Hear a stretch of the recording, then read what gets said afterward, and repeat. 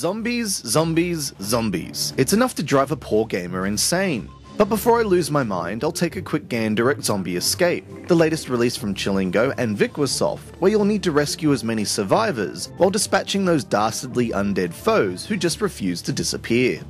Instead of mowing down hordes of zombies or defending against incoming waves, you'll need to direct survivors by drawing paths to helicopters around the current level to help them survive.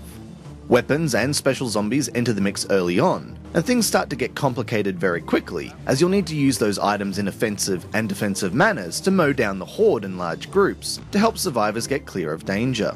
Each zombie is easy to identify in the game's colourful cartoonish style, and avoiding them is generally easy enough as they have highlighted indicators to show the range of vision. But once things start to pick up, it starts to get extremely difficult to track the survivors in the mix. It's likely this is entirely intentional, but when you can only lose 2 survivors before failing a level, it can get annoying, especially when one survivor dies at the edge of the screen before you have a chance to help them.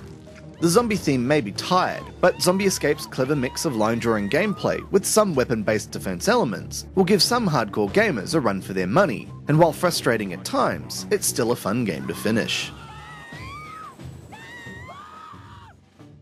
This has been Andrew with AppSpy.com. We review, you decide.